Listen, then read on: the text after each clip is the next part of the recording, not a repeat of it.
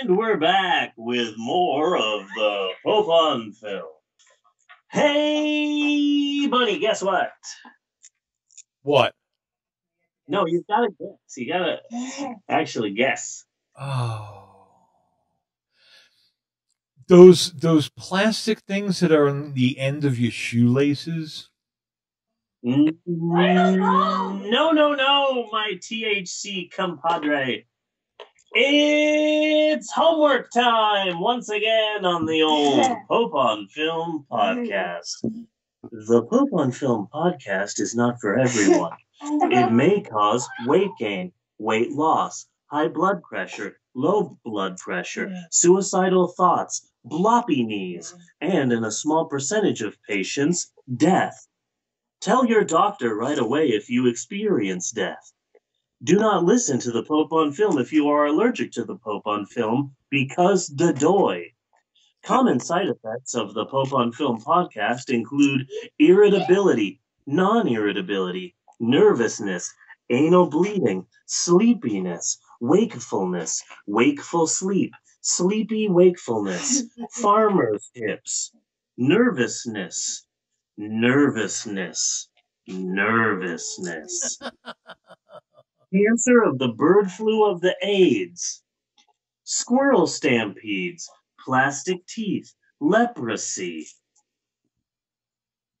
double vision, dry mouth, dry butt, triple vision, quadruple vision, plumber's throat, amberness, knobby knees, J-Lo face, drumpy fingers, polio, scarlet fever, yellow fever, burnt sienna fever, Roy G. Biv fever, hobbit's feet, King Kong attacks, and fever.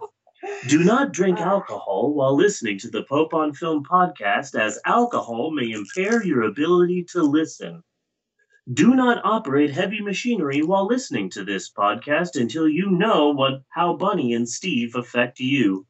Ask your doctor if the Pope on Film podcast is right for you. The Pope on Film, America's 1,406th favorite podcast. Drops Mike. Then picks up Mike and dusts Mike off because that's rude. Mics are like crazy expensive. Yeah. So I don't know why. He just tossed around like that. Yeah. They're expensive pieces of machinery because that's really what they are, machinery. So I don't know why so many people are always dropping mics. You know, that hurts the equipment. Mm-hmm. Oh, yes. I just figured it out. Light bulb. I just figured out who is behind rappers and other such people dropping the mic. Who? Big microphone. Yeah. It's a big conspiracy. It's a conspiracy. It's a conspiracy. Big microphone is giving money to all of these rappers so that they drop mics so that people will drop mics at home and then have to buy new mics. It's all a big conspiracy. I think I got to agree. We have uncovered the truth behind Big Microphone. Yes, Maxwell. Big Microphone is a myth and... Big Microphone is a what? Myth. It's a what? Myth. Oh, it's a myth. Okay. So people... Because they're cool. People drop mics because they're cool. Yeah. But so Big Mike is just a MILF. Myth. Oh, a myth. I thought you said MILF. So it's a myth. Yeah. Okay. It's just a myth. It's just a myth, guys. Just a myth. Yes. Yes. You uncovered it, Maxwell. Thank you.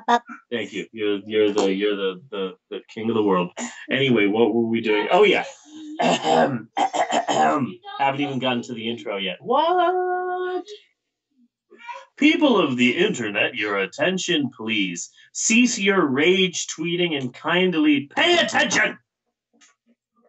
Each week, the dreaded and vaguely 1970s sounding Council of Church Organists descends from their silver shimmery citadel in the clouds and selects a homework assignment for our show via the fiery ritual of carousel. And you know, I would love to film the whole mystical ancient process of picking a homework assignment each week, but unfortunately, you know, no cameras allowed. It's the same in the Supreme Court.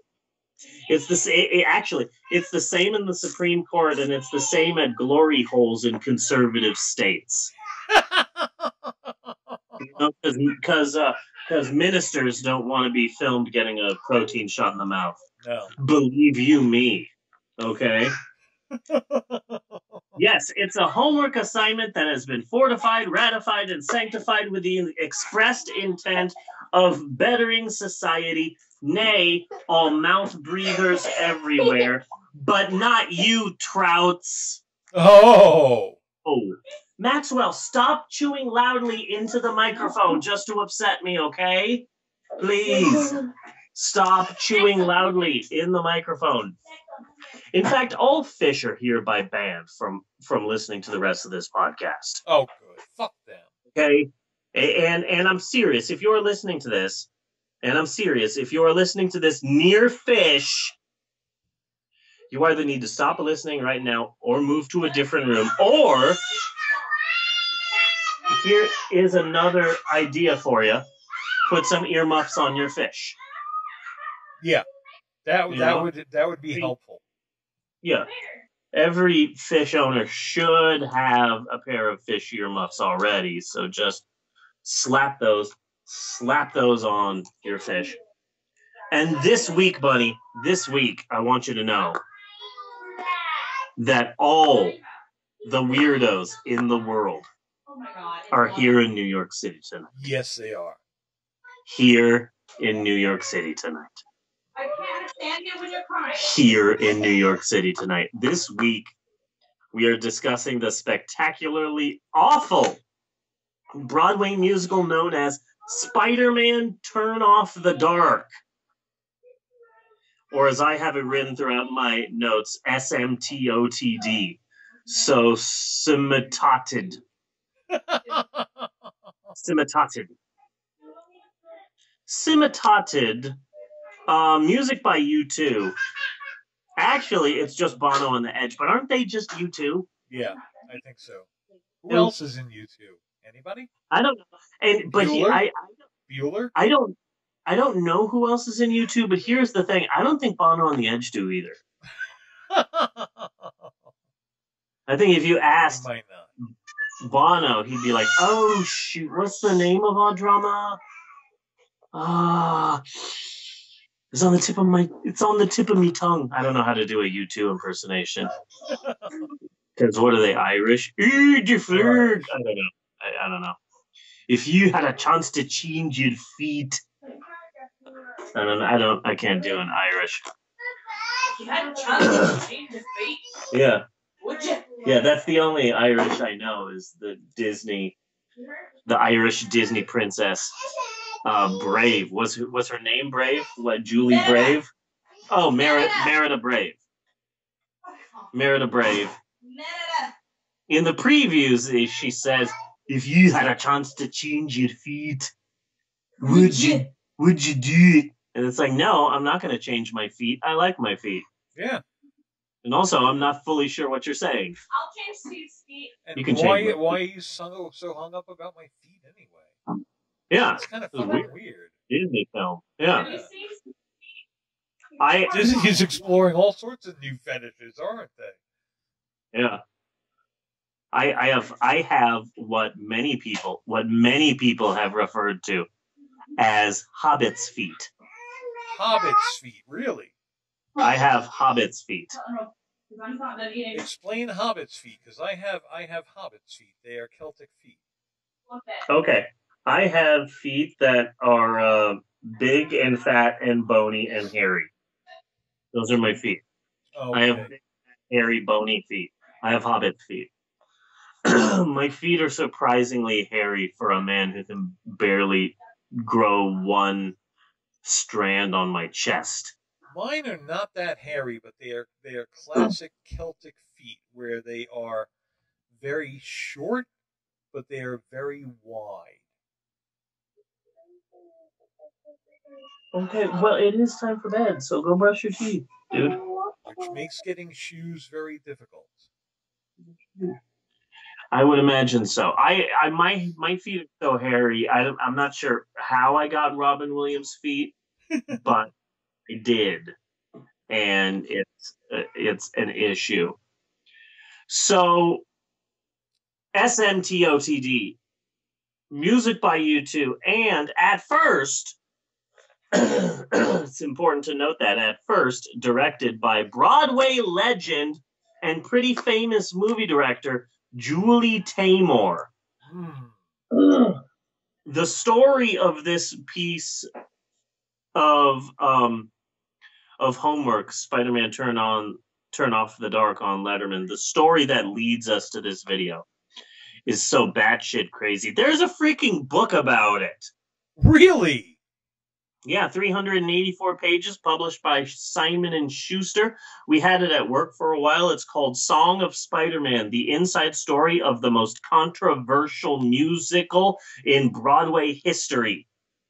And it's written it's written by Glenn Berger, and he writes it from an insider's perspective because he was actually hired to co-write the book. Huh. I mean, co-write the actual play with Julie Taymor. So he's like a co-writer of this actual musical. The story of this musical is cray-cray, which is long for crazy. Yeah. In fact, the story is so crazy that it was a struggle for me over this past week to keep this story short. Okay. As a result of that, I may one day come back to this story and tell it again in Steve's Historical Approximations, because that's how wonderful of a story this is. Okay. That this story could be so much longer, but I had to struggle to make it shorter. So I may come back to this. But basically, Marvel announced, hey, we're doing a Broadway musical about Spider-Man, and it was going to be produced by legendary movie and theatrical producer Tony Adams. This guy has been in the movie producing business for a really long time. He was an executive producer for 6 of the Pink Panther movies. Yeah. He was one of the executive producers for the movie 10. Not only did he help create the movie Victor Victoria, but then he also helped adapt it into an actual play. Uh-huh. Okay. So this guy, big-time producer, big old-school Hollywood, and he also produced a lot of plays and off-Broadway plays. So this guy really knew his stuff, okay? Yeah. So Marvel taps Tony Adams to produce it, and kind of a Sandy Wexler type, right? Yeah. So Marvel taps Tony Adams. Tony Adams decides that he's going to snag a big name to direct the Spider-Man musical. Julie Taymor. She is a big name. She was the director of the Broadway musical, The Lion King. Uh-huh. And people laughed at the idea of a Lion King musical, but that bitch won Best Musical at the Anthonys, which is what I like to call them because I don't know them well enough. Yeah. And it's a really amazing play, and it really brings the story of the Lion King back to like African roots, and like these people, while they're acting, they're also holding these puppets, these giant puppets, and it's a beautiful play. It's still running. In fact, that the Lion King musical is the number 3 longest running Broadway musical of all time. Really? Yes. Did not know that. Yeah, and it sweeped the Anthonys that year, and it is just a legendary musical. It is a legendary musical. Number 3 longest running Broadway musical of all time. So then when she was done with that, she's like, oh, you can do whatever you want. And what she did is she moved to Hollywood, and she directed the movie Frida with Salma Hayek. Oh. That shit was nominated for 6 freaking Oscars. And let me tell you something, it would have been nominated for Best Director if she was a man. Yes. Because that's the way that the Oscars work. Um, she also did the movie musical Across the Universe, which is okay. That's the Beatles movie musical that they made. Yeah, it's not bad. Yeah, it's not bad. It's not the best, but it's okay. Bono was in that. He sang "I Am the Walrus," so that's important to note.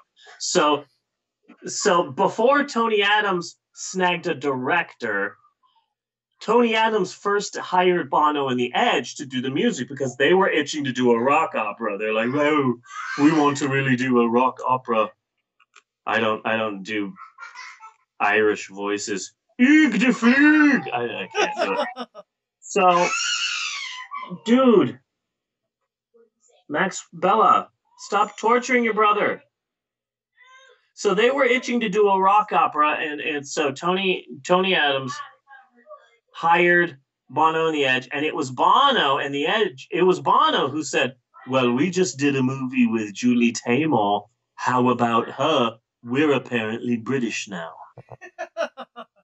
So Tony Adams hired her, and basically, here's the simple version of what went wrong with the Spider-Man musical. Julie Taymor is really good at working with people, working with a company. She worked in tandem with her producers for the Lion King musical.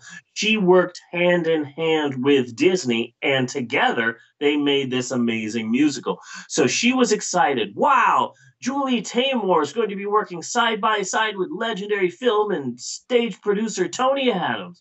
Man, they are all set to work together to make this wonderful Spider-Man musical. Then, a few months into the proceedings, Tony Adams says, "Yeah, I'm a little bit sick, so I'm just going to take a bit of time off. I'm a wee bit sick, okay? I'll be back, all right?" Mm-hmm.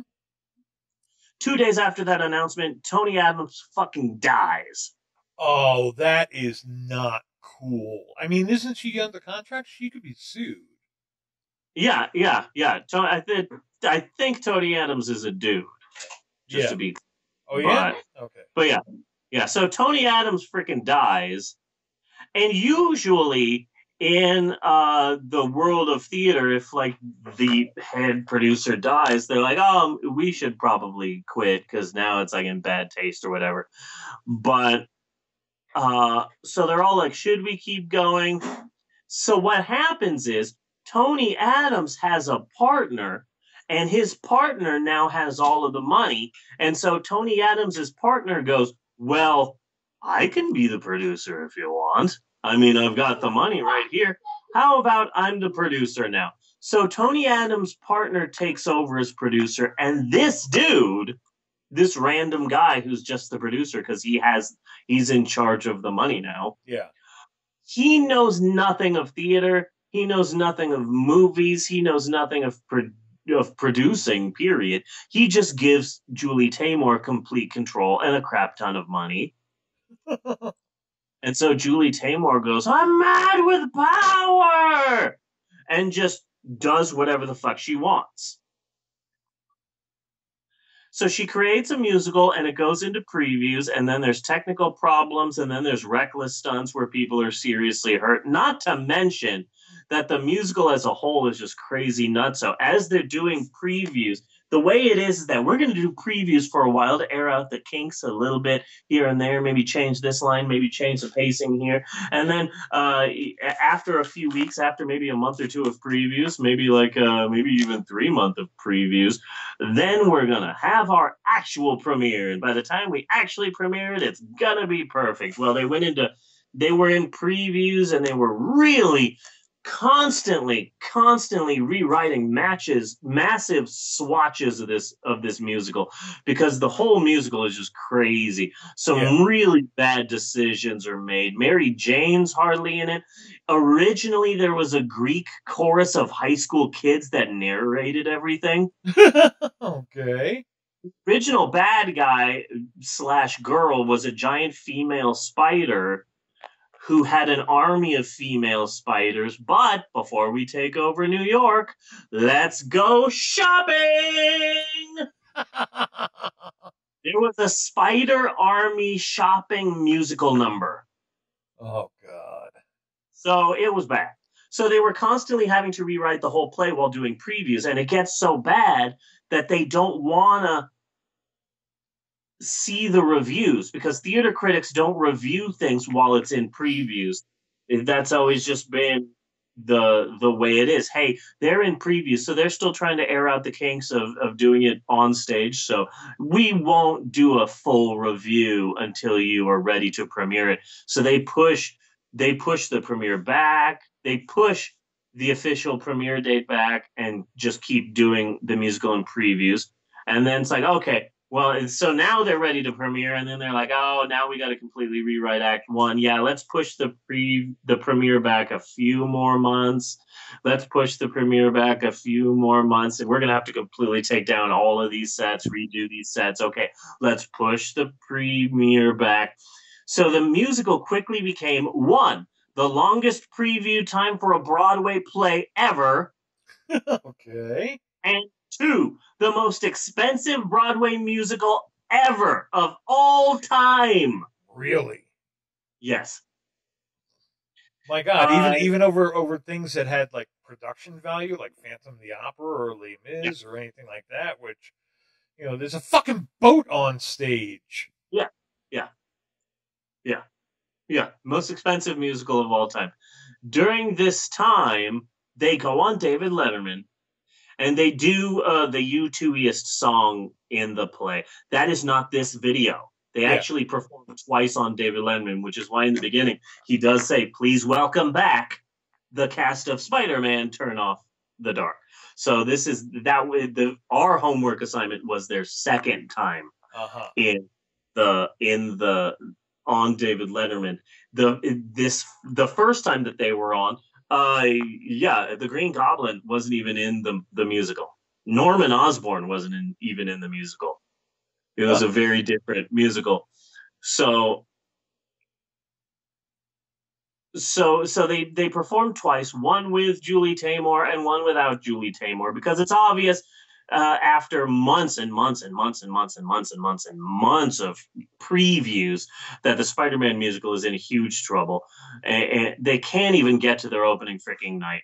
So they go on hiatus and they just literally, we're going to break down this script and completely rewrite it. We're going to need a couple of new musical numbers. We're going to have to throw these musical numbers out, rewrite these other musical numbers. And while they're doing that, they kick out Julie Taymor. Huh. Okay. And they put in someone who's not Julie Taymor. I didn't look it up. Okay. I didn't look at whoever they got. Can we just say Jeffrey Tambor? Sure. Okay, yeah. Because it's simple. Yeah. Yeah. So they rewrite the whole shebang. New songs, new sets. Mary Jane is now the love interest. They focus more on his origin story. They keep closer to the Tobey Maguire Spider-Man movies. There's no Greek chorus anymore. No more shopping spiders. The spider bad guy is now this sort of mystical spider goddess who occasionally comes to Peter Parker in dreams. The Web Widow or something, wasn't she? Yeah, Madam Web, I think, or something. Yeah. And they add one or two show-stopping musical numbers in there, and a whole new series of bad guys in the Green Goblin and the Sinister Six. Yeah. So somehow, despite all of their problems and people getting injured and so many problems that they have, somehow they come back. Spider-Man Turn Off the Dark goes into previews. Turn on the Dark. That's a whole different movie. Yeah. They go into previews, and then they go into more previews, and then they go into even more previews, and then they go into even more previews. But they eventually do it. Eventually, the musical opens. The musical has an official premiere, and it does play in Broadway for a number of years. It played for a number of years. Really? Okay. like 3 or 4 years. But it's in no way a success. In fact, financially, it's one of the biggest Broadway bombs ever. Cool. But they did do it. They did get it on the stage. It took forever, and someone had to die. But they did it. Yeah. So in order to promote the Spider-Man Mach 2, because already like they come back finally, and they do have a more coherent musical. Of course, by now, every stand-up comedian is doing Spider-Man Turn Off the Dark jokes, and it's Spider-Man Turn Off the Dark is just a laughing stock. So it's like, okay, everyone is already ready to hate us. Yeah. How do we come back and get people to like it? So they went to Bono and they went to the Edge and they said, okay, we'll try and write a really good song for you. And that is this. To promote Spider-Man Mach 2, the cast returns to David Letterman to do their brand new show-stopping musical number, A Freak Like Me Needs Company. And here we are. Long story, but again, I'm leaving out a lot. In fact, I have a list of things I'm leaving out in this story. I left out Andrew Lloyd Webber throwing shade. I left out the part in mid previews where Disney bought Marvel. I left out all the injuries. I left out the time that the state of New York fined the play, and I left out the Vegas show and the world tour that never happened. So here we are finally to the homework. Bunny, what are your thoughts on this video? What are my thoughts on this video? I think this was some weird fucking shit, but I think it's weird because it's David Letterman, I wound up watching this and a few other things from Spider-Man, whatever. It doesn't look that bad. Yeah.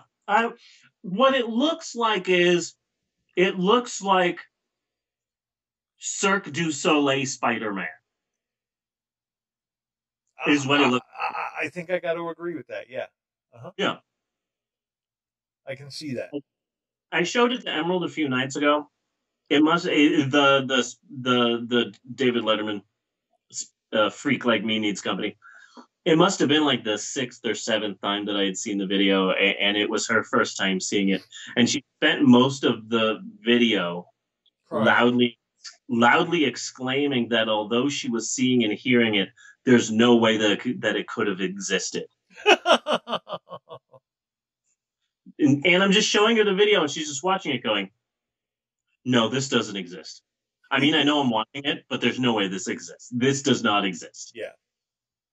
What am I watching? Well, there was a Broadway play. No. That didn't happen. There's no way that this existed. It definitely doesn't look like a Broadway play for shit's sake. And what it feels like to me, no offense, it looks like you're at Six Flags, you have a churro in your hand, your best girlie by your side. Oh, look, it's the Spider-Man stage show spectacular. Yeah. I'll head over there. It's free. And then 15 minutes in, they start performing this song, and you laugh your ass off and tiptoe out to go ride the rickety wooden roller coaster. Yeah. I mean, I don't know much about Broadway or anything like that. I just wasn't seeing anything overwhelmingly awful. I mean, the Green Goblin kind of looked ridiculous, but he looked ridiculous in the fucking movie, too. He did. Yeah, he did. But let me tell you, I'm listening. I'm watching it with Emerald, and then Emerald is like, "Oh, this song is horrible," and I'm like, "I don't know. I kind of like it. I especially like the in New York City, especially because you're watching this on Broadway. That line is probably like a cheap pop, like Mick Foley. Yeah, that's like a cheap Mick Foley pop. Triple H, I'm gonna kick your ass right here in Greensboro, and then everybody cheers. Yeah. So I downloaded the original Broadway cast recording version of the song "A Freak Like Me Needs Company," Yeah. and it's a real different song between hearing them perform it on David Letterman and hearing what is basically just like a pretty all right U2 song. That's the difference between the cast recording and watching this video. I love that song. I stayed up so late drinking and listening to that song over and over again that now that song is on like my top 25 most listened to songs of all time on my phone. Really? Okay, It nice. stayed That's good. so late listening to this song over and over again that now it's one of my most listened to songs. I'm bugging the kids with lines from it all the time. It's really great. I love the song. And God bless Donald Trump making a joke about his mom on the way out of this video. Yeah? Yeah, He's they finished the number and then they're all taking their costumes out and everyone's cheering and David Letterman's trying to walk through the massive crowd of people and bad guys and he's like, "Oh, hey, look at that. Oh, look at that thing there. Oh, wow, this is crazy." And he says a very Lettermanian thing to say. He says, "Oh, wow, this is crazy. It's like a party at my mom's house." yeah. Oh, God bless you, David Letterman. You were always talking about your mom. Always having her on the show and stuff. God, I wish David Letterman was still on the air when Donald Trump became president, you know? Yeah. Like we need a David Letterman on the air. We need a hero. We need a hero.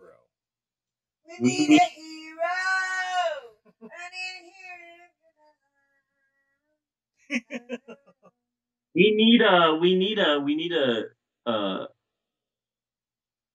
Jon Stewart. Yes. And no offense to the South African guy. He's all right. He is all right. I like him. We need a Bill Hicks. A Bill Hicks. Oh my God. What this specific musical number looks like is that it's so neon that you could easily be confused and think, am I watching Batman and Robin the musical? Uh-huh. Did Joel Schumacher direct this play? Yeah. It is. It's a ridiculously neon. And by the way, Batman and Robin is back on Netflix, so everybody go check it out. I have watched it again. Yes. God, that freaking movie. Now, there are Broadway bootlegs out there. People who record Broadway plays. Most of them are removed from YouTube, but I guess because SMTOTD is now done, the bootleg is on YouTube. But, Bunny. Yeah. I don't hate you enough. Wait, are you kidding? I downloaded it. I know. I found it too, and I downloaded it, and I'm like, what the fuck? We'll give it a try. The sound is shit. The sound is so difficult to pay attention to. But I like the fact that they kept the whole human spider portion. Human spider? Yeah, at first, Spider-Man wants to test out his powers, so he goes into a professional wrestling ring. Right. Oh, okay. Yeah. But they didn't keep Bonesaw, which is good, because with Randy Macho Man Savage dead, there can only be, he was the only Bonesaw McGraw. And speaking of which, I was watching Iron Man 3 again, and there are a good couple of dead people in there. Yeah? Like, I noticed Joan Rivers and Miguel Ferrer, and I there were a couple of others, and it was kind of freaking me out. Like, I always are dead. Always hate that when they get like the celebrity who has a show or whatever to have a cameo on the movie talking about the characters. Screw you, Joe Rogan. I'm still pissed about Bright. Like, his podcast with an orc. Yeah. And I know my Spider-Man comic books, but I swear to God there was not a B guy. I don't remember a B guy. And I swear to God, there wasn't a black Grace Jones made out of knives. Yeah, I don't remember her either. Yeah. And I always was a huge fan of Electro, and I'm really sad that now he is the human sparkler. Very sad about that. Mm-hmm. But Spider-Man Turn Off the Dark, all you have to remember is that all the weirdos in the world are here in New York City tonight. Yes. Here in New York City tonight. Here in New York City tonight. That's all you have to remember. I know that's What's in Hamilton? I successfully got Bella absolutely batshit obsessed with Hamilton, and she just spends so much time like listening to Hamilton, and like the other day I caught her, she was writing down all the lyrics to the first song, Alexander Hamilton. Yeah. Yeah, it makes my heart happy. Now the next thing you got to get into, Bella, No, Spider-Man, no, Turn no, Off the Dark. No. Music by Bono and The Edge. So essentially, music by U2. No. Yeah. It's exciting. It's an exciting musical. That's our next obsession. No. Yep. I will see. You could be a part of history because people are going to be talking about this for a long, long time to come. Yeah. Mm-hmm. And that is it for homework this week, and we sincerely hope that your hearts, minds, and financial records have all been suitably opened. That feeling that you're feeling right now, that's healing. That's healing. Breathe deep. Yeah. Yeah. You're welcome. But don't think you're getting out of here that easily, Buck Chacho-O, which is a combination of Bucko and Muchacho. So Buck Chacho-O, verbal copyright 2008, the Pope on film, all rights reserved until infinity. Don't forget next week's homework assignment. And for next week, we are discussing, finally, we might be the first podcast in America to discuss the threat that is plaguing all of society. Demons in cloned transsexual bodies. Yes. Uh-huh. Next week, we are going to go balls deep in the world of a YouTube account named Yahweh Rules 2. It's important to choose Yahweh Rules 2 and not Yahweh Rules 1 because that's a different YouTube account. With a YouTube playlist of this man's best, strangest rants. The playlist is on my YouTube page. It is called Crazy Oklahoma 2018. It's called Crazy Oklahoma 2018 because I didn't want to call it Crazy Oklahoma in 2018 because guess what? This guy who we're going to be talking about, yeah, he follows me on YouTube now. Oh, you're kidding. Yeah. This crazy guy has followed me on YouTube. We'll get to all of that next week. That is next week. Be sure and join us next week for more homework with the Pope on Film podcast. And cut.